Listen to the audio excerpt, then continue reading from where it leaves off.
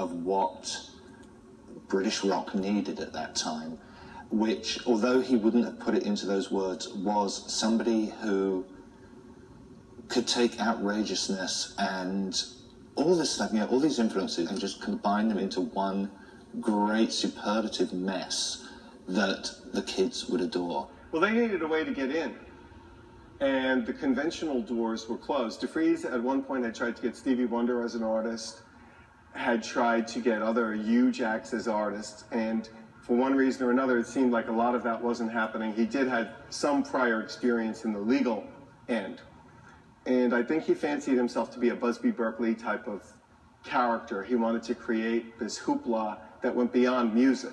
He